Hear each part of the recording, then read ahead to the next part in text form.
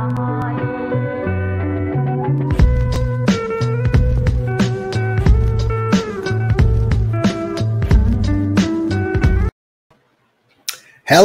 and welcome to Cecil Says. This is a quick review. I don't know how quick it's going to be. I don't know why I'm lying. I might take my time. Anyway, I saw Wrath of Khan from 1982 in movie theaters last week. It was the 40th anniversary. It was a treat to get to see it on the big screen. I've seen it many times. It's a absolute classic with probably one of the best villains in cinema history. The guy is motivated. He's evil. He's arrogant. Everything you need. He's basically Dr. Doom in Star Trek. He's like an arrogant, very smart, genetically engineered villain. Good stuff. It's Khan. Ricardo Montalban there he is with the Funky Bunch in the middle.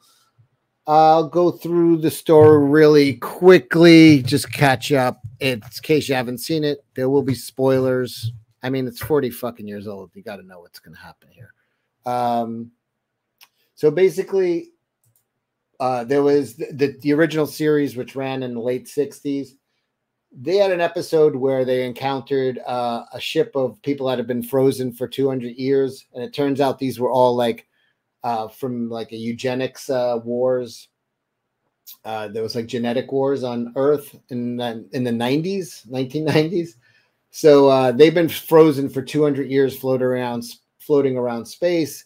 Enterprise finds their ship, reanimates them, and basically Spock and Kirk are trying to suss out what this guy's up to. So here's the introduction to Khan. They're having dinner with him and they're trying to figure out what he's up to. One man would have ruled eventually. As Rome under Caesar, think of its accomplishments.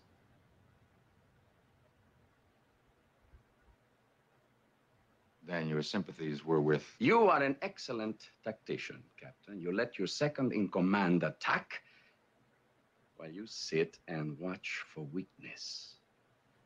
You have a tendency to express ideas in military terms, Mr. Khan. So they're figuring out that he's not who he says he is. Then they actually do discover that he was like basically trying to take. I think he took over 2/3 of the world, and then ran off into space. But he still has the ambition to, now that he sees like the Enterprise, he's like, I could take over galaxies. He's got like, I think 82 people, maybe 74, but a couple of them died. And he's like, we're all super smart. We're smarter than the humans are now. We're stronger. And with these starships, we can take over the universe. So this was from the original episode. You could see they were really good adversaries. This was a really well written. There's a lot of hokey original. I like all of them. I even like the hokey ones, but this was like a pretty well written out. And he was just a great villain. Ricardo Montalban did an awesome job. And I'm glad they brought him back for the movie. You left at the very time mankind needed courage. We offered the world order. We...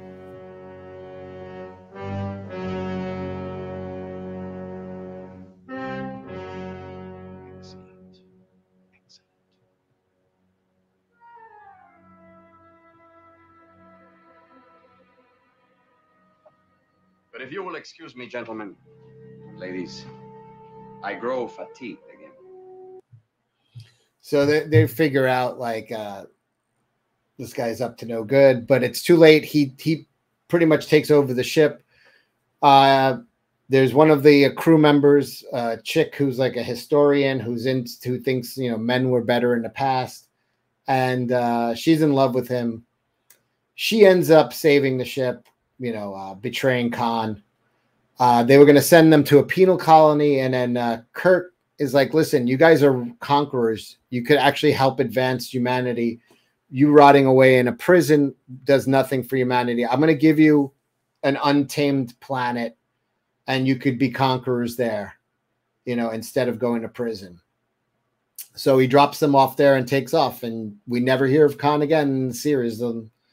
The series ends. He never comes up. Then, what, 14 or 15 years later, Star Trek II comes out, and we find out what happened to Khan. Basically, they marooned him on that planet to tame, but the neighboring planet exploded, and it made the planet they were on inhospitable and uninhabitable, and they were really fighting for their lives, and a lot of them died, including the girl who stayed with him from the Enterprise. And Khan is fucking pissed. No one ever checked up on them. They've been living, you know, barely living. They have these like creatures that have killed a bunch of them. 20 of them died from these little things I'm going to show you next. And he wants fucking revenge. So it's good. He's smart, he's dangerous, and he's motivated. All the things you need for a great villain. So Chekhov is on a mission. I think they're looking for a planet to test the Genesis device on.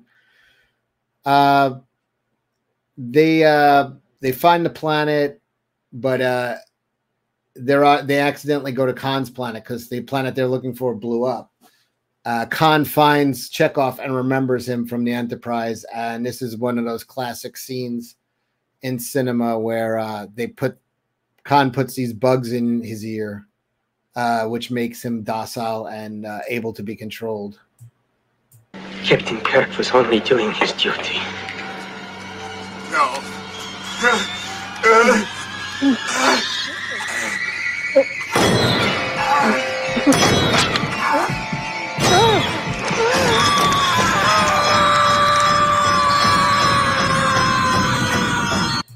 This shit freaked me the fuck out, like when I was a kid. But Khan is so good. I mean, he just has no mercy here. Like his facial expression while these guys are screaming is nothing. In fact, he's just happy because he finally is going to able, like he never thought he'd ever see anybody again or ever have a shot at getting revenge at Kirk. So this is huge for him, and he's such a good villain.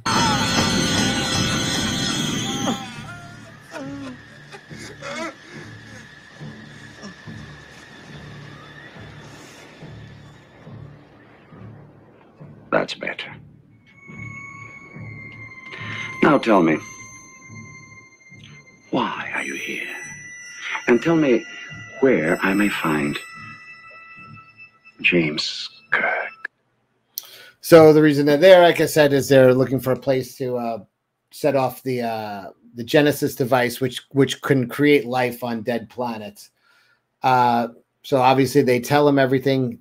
Khan and his crew takes control of the Reliant, which is Chekhov's ship, I believe, or Terrell, one of those guys' ships.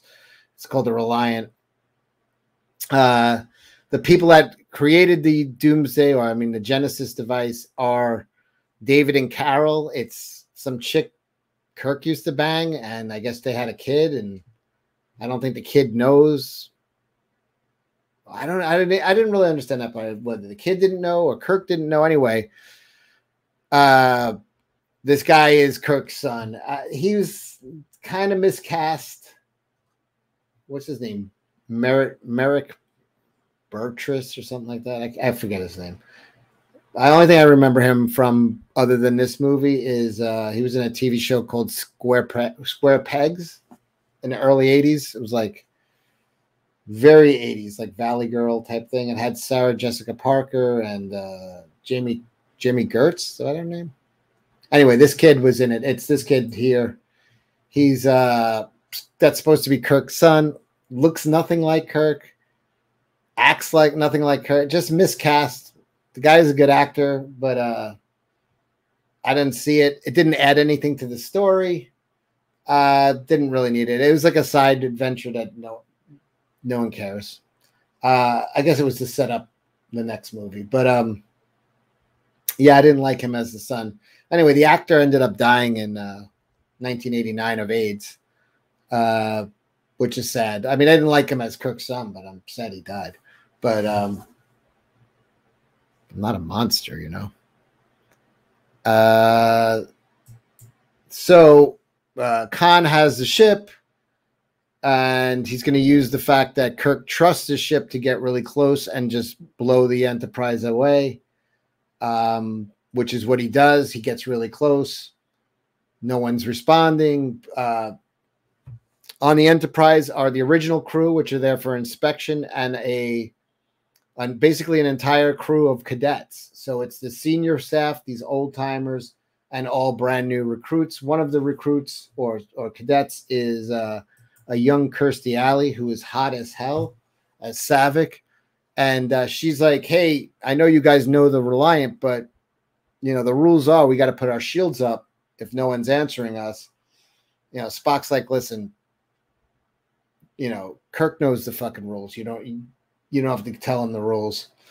But it turns out she was right. Kirk fucking had his guard down. Khan used it, and let's just look at Kirstie Alley again. She was dope in 1982. Good for you. Anyway, so this is the Reliant getting the sneak attack in on the Enterprise. Phasers on target. Locking phasers on target. They're locking phasers. Ray shields. Fire!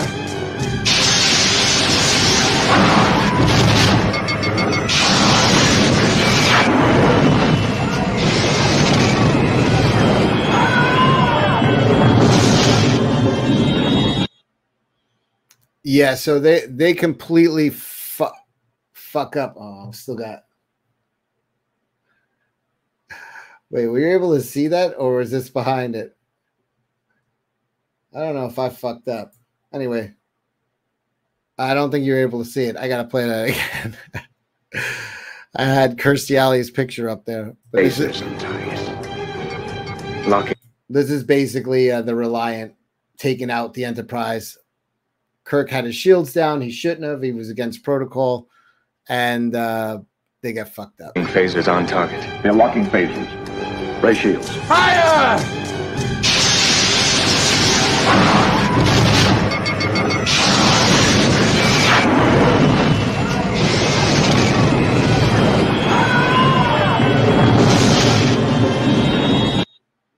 Yeah, so Kirk doesn't even know what the fuck is going on. Like, that's his boy's ship, and he's like, what the fuck just happened?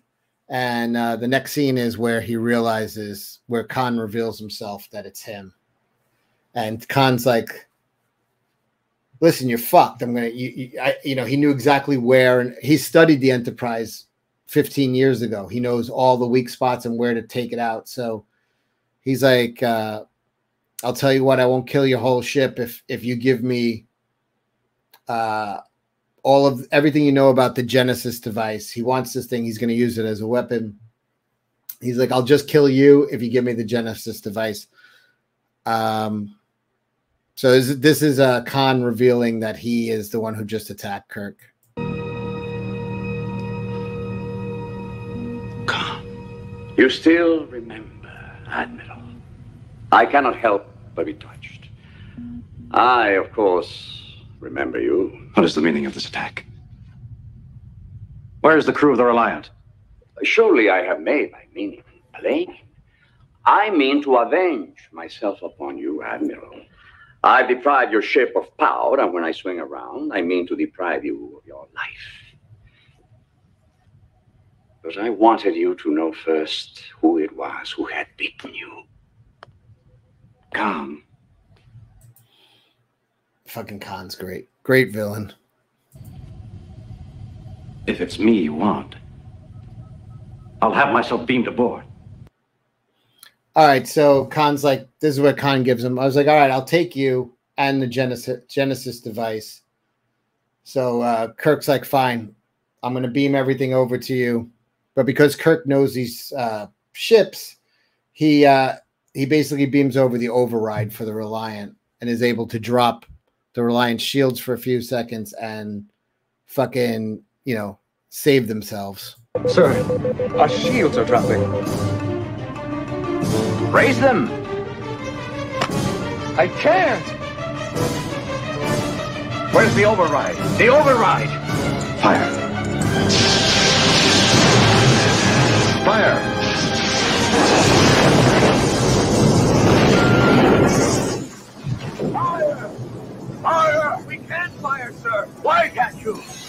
damaged the photon control and the warp drive. We must withdraw. No! No! We must! Yeah, good scene. Yeah, and you see Khan is just like fucking obsessed with revenge on Kirk. It had good stakes. Like you could tell this movie, first of all, it's the original crew, but with like all cadets against these like, you know, super smart, super strong warriors. So that are completely ruthless. And now they're in like a wounded Enterprise. And Scotty's nephew is one of the cadets, and he gets killed, and it's kind of cool. This is why the movie works: is you actually give a shit about the people in the movie, and people just aren't dying for no fucking reason.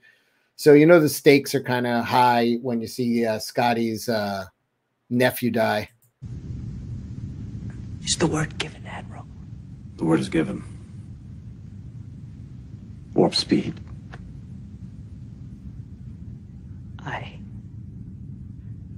I think this kid was on Little House on the Prairie.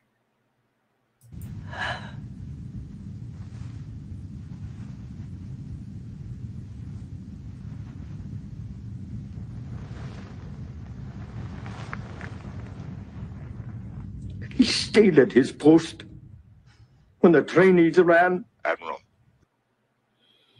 Good scene. Like I said, it showed the stakes were high. Khan's ruthless. Then it goes to, I think Khan ends up with the Doomsday device anyway. I forget how the fuck he gets it. I think he goes over to the space station and kills everybody. And ends up getting the Genesis device. But he wants to kill Kirk. I think he takes him into a nebula, and they get into like a kind of a submarine battle where neither of them can see each other using their instruments. So they're searching for each other like cat and mouse. It's a pretty good scene. They're going after each other in this nebula, and it's pretty high tension.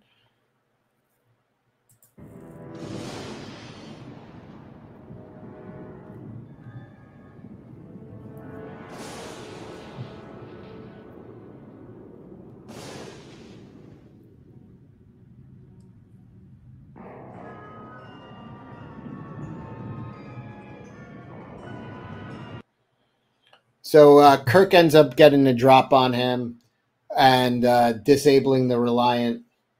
And fucking Khan is like fucking irate. All he wants to do is kill Kirk. And he's like, fuck this shit. I'm going to set off this Genesis bomb. Their warp drive is broken, so they'll never get away in time. I'll kill him anyway. So here's Khan getting his revenge. From hell's heart, I stab at thee. For hate's sake, I spit my last breath at thee. Yeah, and Herman Melville actually saw this movie in theaters and actually gave those lines to Captain Ahab in his book Moby Dick. So he was really moved by this movie. If you ever read the book, you'll probably see, you'll probably recognize those lines, but that's directly lifted from Wrath of Khan. So, here's something cool that I fucking, so I'm watching this movie. I've seen it a zillion times. I love it. But when I saw it in the theater the other day, I'm like, one of the guys was like, oh, so anyway, their warp drive is fucked. They can't get away in time. Spock sacrifices himself. He goes into the core, which radiation poisoning.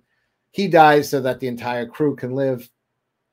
But then the guy who gives the okay that the warp drive is online is Bruce McCullough from Kids in the Hall. I don't know if many of you know who that is, but I've known him for years. And I never realized he was in this movie. He has one line, which is cool. So here he is when he, at the end, after Spock gets everything online, he's the guy who tells Kirk the drive is online. Sir, the mains are back online. Scotty. Go, Zulu.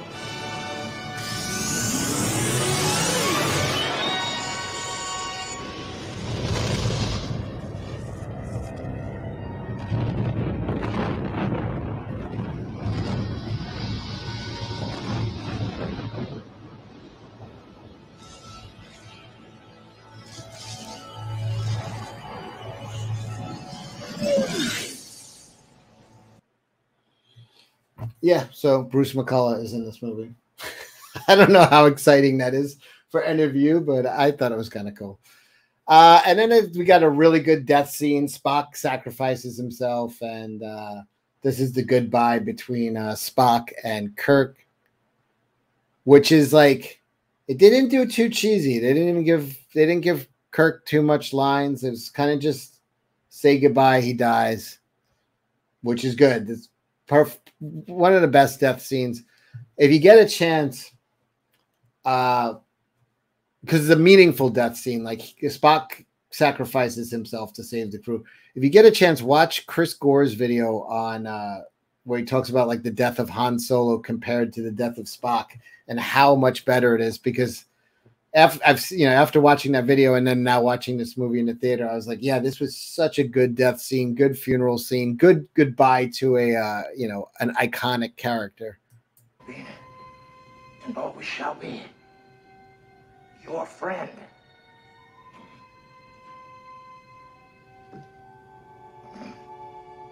Live long and prosper. I would probably say you too, or something really stupid and be like, fuck.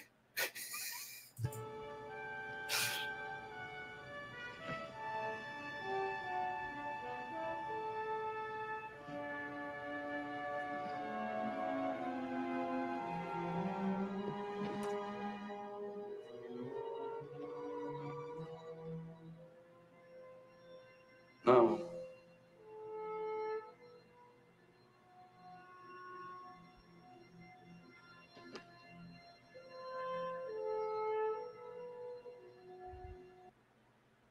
Good death scene. Chokes me up every time, but the funeral is actually chokes me up even more.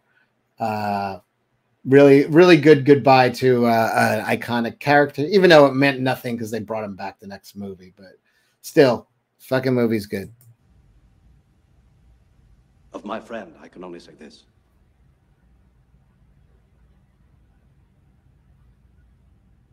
Of all the souls I have encountered in my travels, his was the most Human.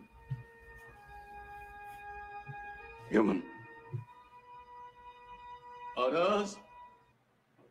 Yeah, good death scene. Excellent movie.